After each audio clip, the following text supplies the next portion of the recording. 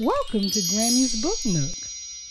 Today's story is Happy St. Patrick's Day, Curious George, written by Cynthia Platt and illustrated by Mary O'Keefe Young. Wearing of the green. Top of the morning, George. It's time to romp and play with a party, dancing, and parade. Everyone's Irish today. Head into the closet. Is there green in there? You have to dress up special. St. Patrick's Day is here. Little monkey top hat, fancy green plaid vest. George picks out his finest so that he'll look his best. Heading down the staircase, George can't believe his eyes. His friend is dressed in yellow. Now that's a big surprise. Eating breakfast quickly, and then they're on the run, heading off to start the day with leprechaun-filled fun. Trapping leprechauns.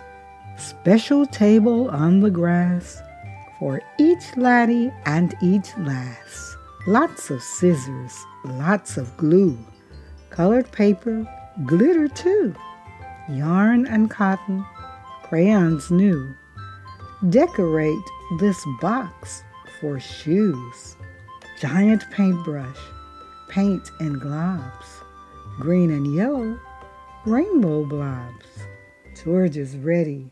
Craft is done. Now it's time to have more fun. Let's catch a leprechaun. Pot of gold. Crafts are done, outdoor fun. Kids are out to play. Everybody's dressed up for this very special day. Chocolate coin, all kids join. Treasure hunt is on. Look around to find the gold that's hidden on the lawn. Pot of gold, wealth untold. George found the rainbow's end. The kind of loot to share around and not the kind to spend. Music starts, George departs. It's Monkey on the run. He doesn't want to miss a beat. The dancing has begun. Step dancing. Girls with curls tap and swirl.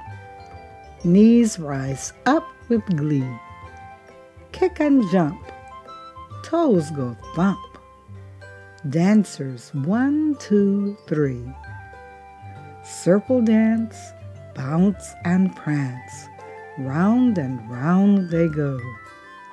Arms at sides, bright high strides. Cheeks and eyes aglow. George jumps in with a grin. Monkey toes a tapping. Dancers smile. Crowd goes wild. Everybody clapping. 4-leaf clover. Then the fiddlers start to play, and George jumps up with glee. Green balloons, snappy tunes. George watches from a tree. What's that on the ground there? Oh my! It cannot be. George jumps over. 4-leaf clover. How lucky could he be? George thinks for just a moment before he makes a wish. Then he sniffs, takes a whiff, and wishes for an Irish dish. Tasty roast potatoes, warm and filling stew, fine corned beef and cabbage. There's just one thing to do. Monkey at the table, eating up his fill, starting to feel full now. Well, that is until dishes piled with sweet things, green punch in a bowl. George jumps up to get some. Punch bowl starts to roll. Oh no! Oh my! What has he done? George jumps up to clean. He smiles at his good friend and sees at last he's wearing green. His friend laughs and gives a hug. But now they're running late. They're going to a big parade, and George just cannot wait. George loves a parade. Bagpipes blow, drums beat low, music fills the air. Bands in green fill the scene. The parade is finally here. Festive floats glide like boats down the crowded street.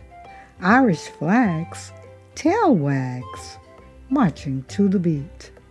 Looking round, lost and found, at last George sees his friend, green and happy, looking snappy, here at the rainbow's end.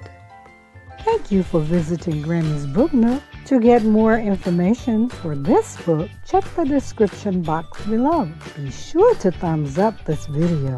Click the subscribe button for the latest videos on Grammy's Book Nook.